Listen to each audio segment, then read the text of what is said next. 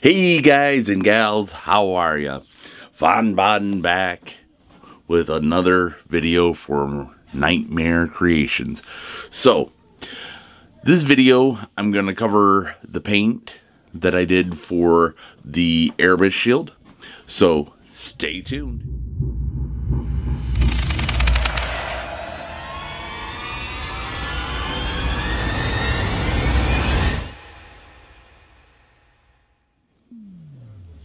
Alright, here we are again.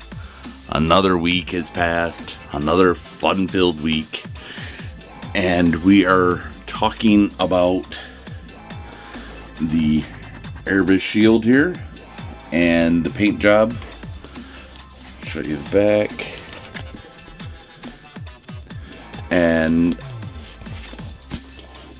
all of the paint on this, except for the muddying up the dirt aspect, dirt and grime on this, is all done with Plaid FX paints. I am not a paid sponsor. I just love their paints, and that's my go-to paint unless I don't have that color. But the grime was done with a flat acrylic paint. Everything else was done with Plaid FX paint. So let's get started here. In the previous video I did talk about, I did two or three coats of Plasti Dip on this to prepare it for the paint. There's a couple different golds here. We have this Golden Hour, which is the lighter of the golds. That is done on the rivets, and you could definitely see there is a difference between this gold and this gold. The gold here is gold coin, which is a bit darker when you compare the two, and these are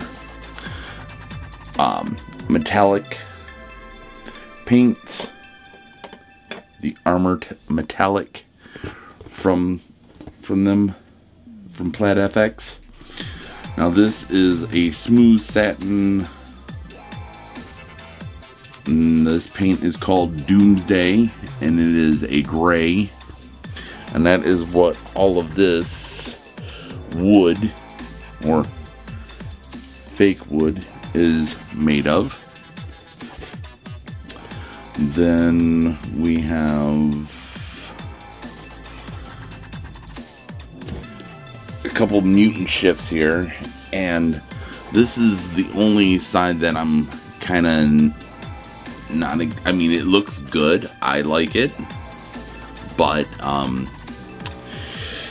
this center part, not the blue, but the center is done with this mutant shift that is called Immune Blue, and it gives you that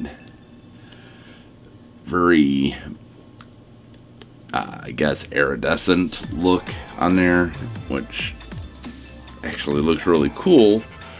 But then when I did the well, actually I should cover. And then also from their armor metallics is this copper, which is copper plate, which all of the trim on the shield is done, because I wanted it to come out looking copper. Then we went through and we used this Amino Aqua, which is kind of a bluish green, and it is also a mutant shift, and that is done on the weathering of all of this. After that was all said and done, I went through and did a Mod Podge high gloss sealer on this to seal all in that yummy goodness. I was wanting to add some blood gore onto this, but after seeing how well this came out, I kind of am fine with not doing that. I am going to add some fur to the inside of this for the armholes, so when the arm goes through, it'll have some armholes. But for the most part, this is now finished.